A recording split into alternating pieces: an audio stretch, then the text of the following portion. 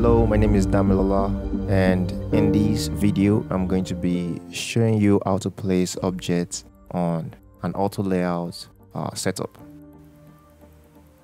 As you can see, currently I have this dashboard and everything currently has this auto layout setup, and so I just want to place this shape on the picture of the dashboard user.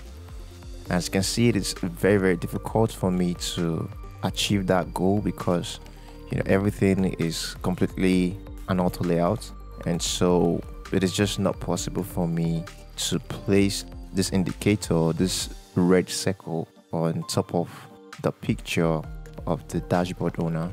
And so I tried everything I could and I really just couldn't, and so I decided to check for a solution on YouTube, and I was lucky enough to find a solution. And so it simply just required that I click and drag the shape and simply hold the spacebar as I move it and place it on the image of the dashboard user, and it solved the problem. But the challenge was that when I decided to preview this layout that I've created, I realized that I couldn't see this circle that I've already placed on it.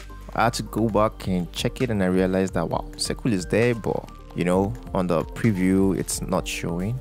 And so I just wanted a solution that was going to be more efficient, and after trying to find out a solution, one way or the other, I just thought of locking the layer and then placing it on top of the shape, and it's worked out.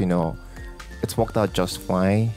And so after doing that, I decided to check the preview and notice that wow, it's right there on it. And I thought that's a much better solution. I checked back, I could see, and now I can see that the shape is actually inside the layer of the frame. And now I can even unlock it and select the object and just move it to my arrow keys to my desired position, and that's just it.